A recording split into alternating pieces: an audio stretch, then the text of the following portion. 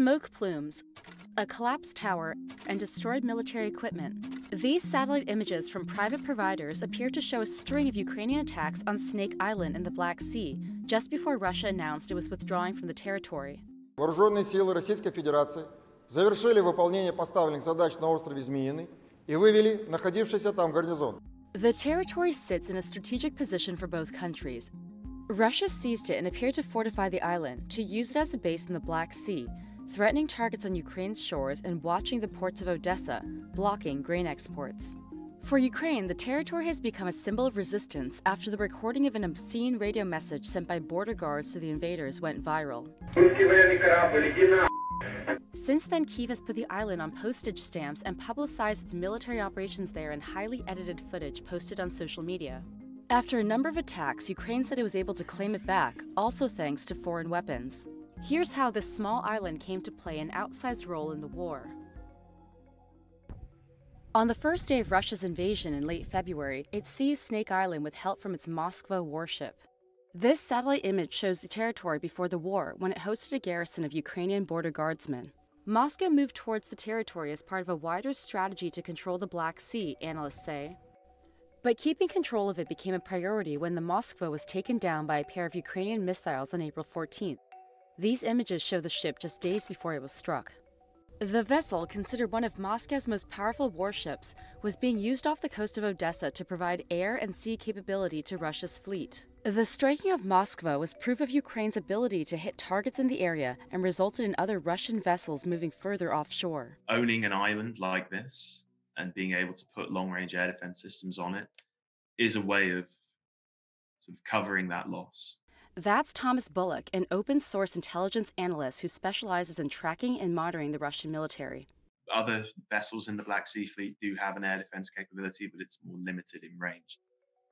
As the territory became a focus for Russia, Kyiv began striking back. In May, the Ukrainian military released footage that it said showed a strike on a Russian helicopter. Days later, Ukraine said a drone strike hit more Russian targets on Snake Island.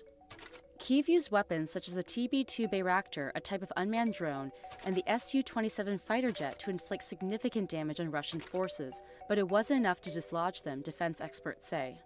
They attacked the island multiple times, striking it with TB-2 Bayraktars, attacking boats, circling around the island, and then finally leveling all of the buildings on the island with an airstrike from manned Su-27s. Those strikes appeared to damage structures on the territory. Weeks later, they were fortified, and Moscow put additional defenses in place.